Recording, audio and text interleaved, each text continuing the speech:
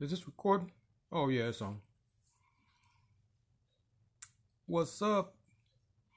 Hey, I'm getting a little bit more comfortable with this recording stuff. I've got a couple of videos under my belt. I'm kind of getting the hang of it. I'm moving around trying to see what's the best lighting in this house. And I think it's gonna be better than some of the other ones I've done. I'm starting to understand how this stuff works now. But anyhow, what I want to talk to y'all about today is my experience with doing the Apollo, Showtime at the Apollo, at the famous Apollo Theater in Harlem, New York. It was my first time actually going to New York City. I didn't really know what to expect. And to be honest with you, I wasn't nowhere near ready to do the Apollo. Steve Harvey was the host at the time. As a matter of fact, Steve the one that got me on the show. I didn't have to send in nothing. I didn't have to audition or nothing, man. He just talked to the people and told them that I would be good for the show.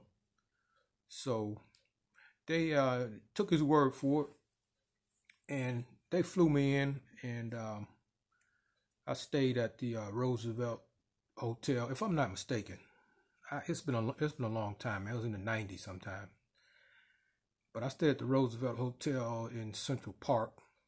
It's an old hotel, man. Steve was actually staying there himself. He was staying there and with his girl Mary. I think that was his third wife, the one that was from Dallas. But when it was time to go to the show, you're supposed to catch a cab to go up to Harlem and do the show. But I knew Steve, and he was staying down the hall. So I called his room. I said, "Hey, man, can I get a ride with you to the show?" He said,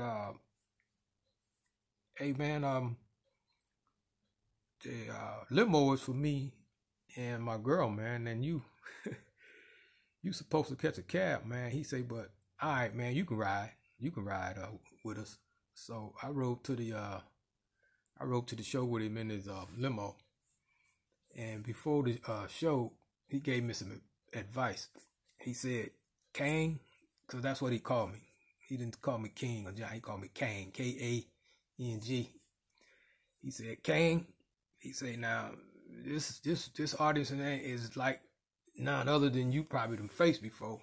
He said, "This is a whole different ball game up here in New York." He said, "When you go up, man," he said, "the jokes that you do, they got to be believable." He said, "Don't go up there trying to tell no jokes that it's not believable. If they can't believe that the subject matter that you're talking about really happened, they gonna boo you." So being the knucklehead that I am, because I had been doing comedy, I don't know, 10, 12 years at the time, I figured, hey, man, I'm a pro. I know what to do. So I went up there, and at the time, Michael Jordan was in the news for gambling, and they said that he owed some gambling debts. So the first thing that came out my mouth was, "Is Michael Jordan in here?" I said, "If y'all see him, told him tell him I want my money that he owed me from a gambling debt." And the crowd said, "Boo!" Man, they booed me right out of the back, man. But the lady that booked me on the show, she had warned me up front. She said, "Look," she said, "there's a good chance that you're going to get booed because most of the comedians get booed. So the microphone that you are talking in is a mic that'll only pick up what's close to it. So you just keep doing your jokes just like you ain't getting booed.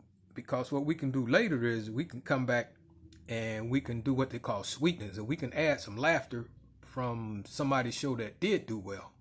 So she said, "Whatever you do, just don't stop. Don't get frustrated. Just keep doing your material, and we'll sweeten it for you later." And man, after getting booed at the Apollo, man, I forgot about all of that. So I tried to do a few more jokes. Boo! And because I was one of the featured performers, I was a professional. It wasn't amateur night, so it wasn't no saying, man, to come out there and hook you off the stage or nothing like that. It's just, you know, you either stand up there and take it or you leave. I don't know. It seemed like an eternity, man. It probably was less than 2 minutes. And I bailed. I bailed out.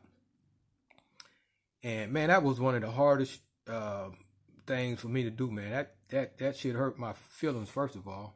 I guess because it was the Apollo and it was so famous and it was like the audience was, it had to be at least 80% black. There was some white people and some Hispanic people in there, but it was kind of hard to tell.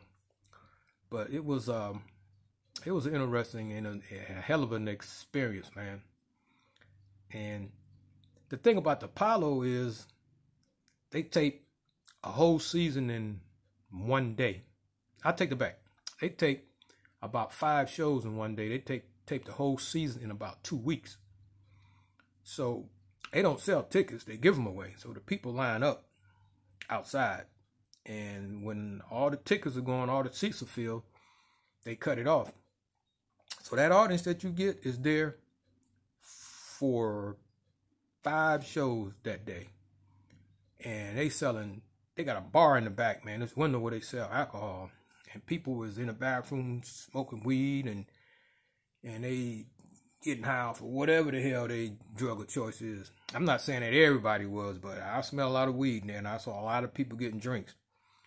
So you got a crowd, man, that's in there all day.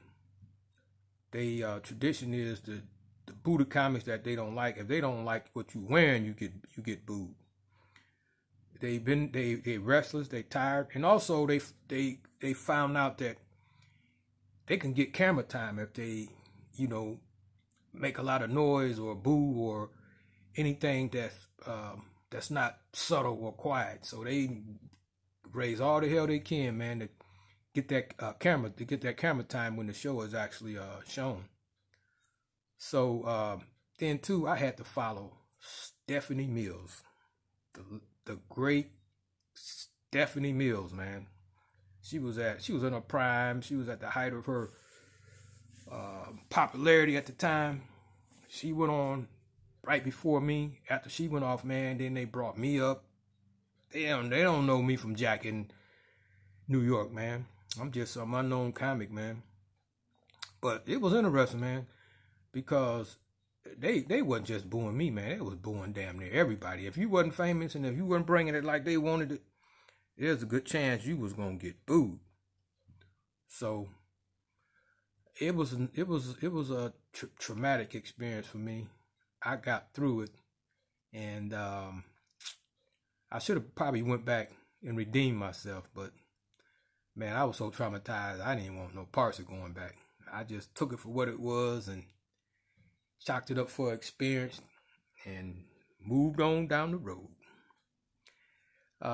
I'm going to cut it off right here, man, because I'm already at 8 minutes, and maybe I'll splice this in half, man, and do it in 2 parts. All right, man, I'm trying to think if there's anything else I could think of that was interesting while I was doing Showtime at the Apollo. That's about it. I'm going to cut it off right there. Take care.